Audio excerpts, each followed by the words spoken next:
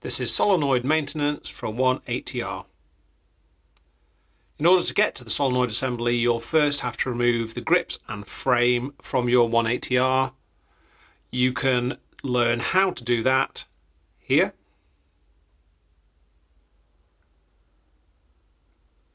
And once you've removed your frame and grips, you're going to need to remove the solenoid assembly.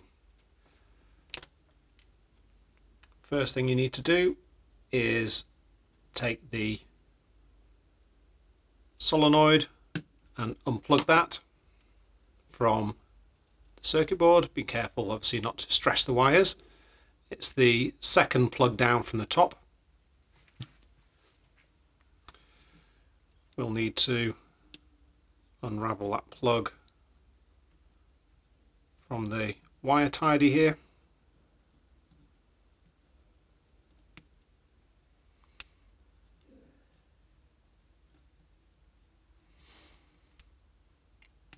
Can be a little fiddly.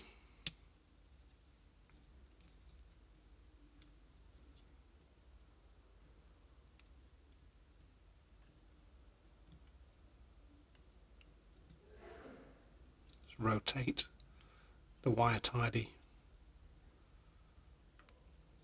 That should pop out.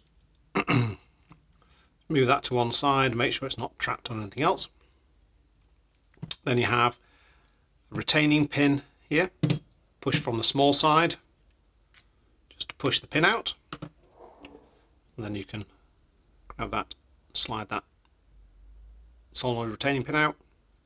And then you can gently push the solenoid assembly out from the bottom there. Pull that out to the top. Now there is a gasket from the frame to the solenoid body. Just want to make sure that it either stays in the frame inside there or inside the actual solenoid body itself.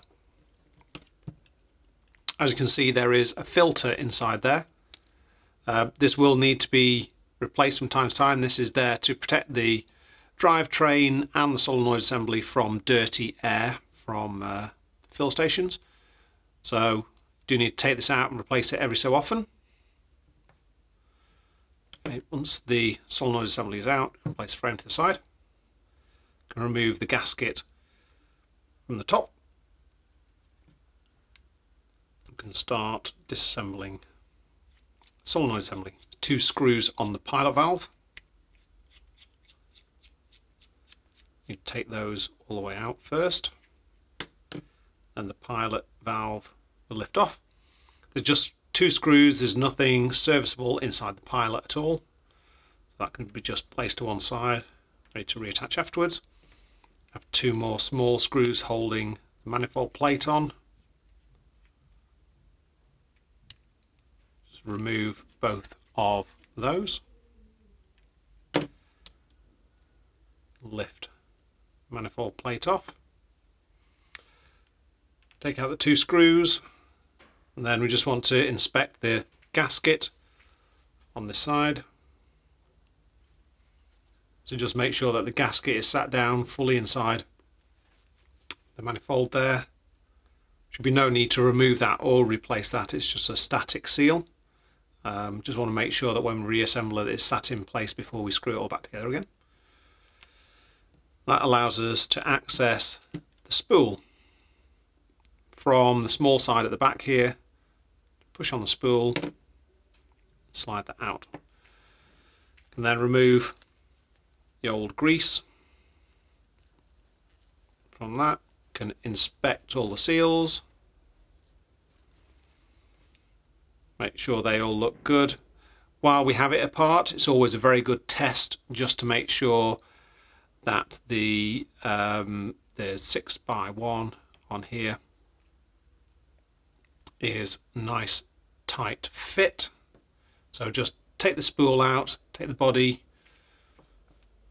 and we just want to slide it in backwards there, and this should be a nice snug fit. It shouldn't fall out. Even with a good shake, you should be able to feel this is nice and snug sliding in and out of the solenoid body there. That's a good sign. Once we've got it all cleaned, give that application of grease on all those O-rings.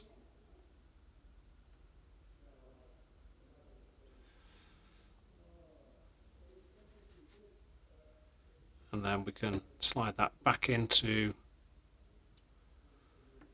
solenoid body.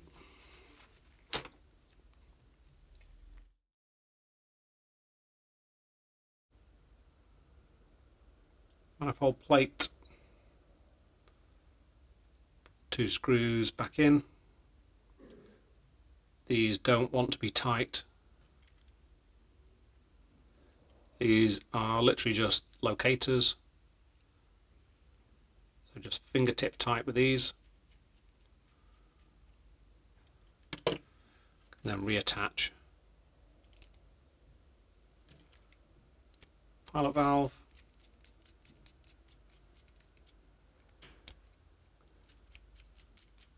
Attaching this, make sure to go from side to side. Don't over tighten one side first. Again, just nip up with fingertips. And that's the solenoid rebuilt. Have our gasket. Make sure the gasket and filter is inside there. Make sure all these wires that are coming across the top of the frame pull to one side. Make sure that the wire and solenoid comes through to the pocket inside the frame. Slide that back down. Should be able to feel that locate back on top the gasket inside the frame. If you've got it reassembled correctly to this point, then the pin should just go back in relatively easily, and that just leaves the gasket to go back on top. Just clip that back in. Can rework the wire back into the wire tidy.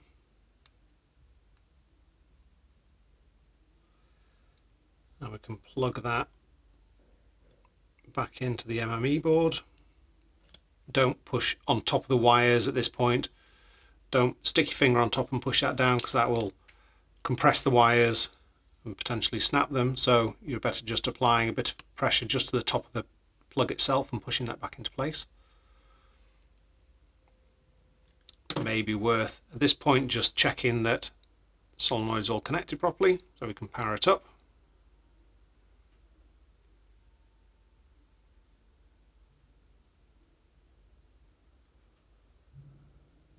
Pull the trigger. Should be able to hear the solenoid clicking or the pilot valve clicking. That means we're reassembled and everything's attached correctly. Switch that back off. And at this point, you can reattach your frame and your grips back onto your 180R body. And you can do that again using the instruction video here.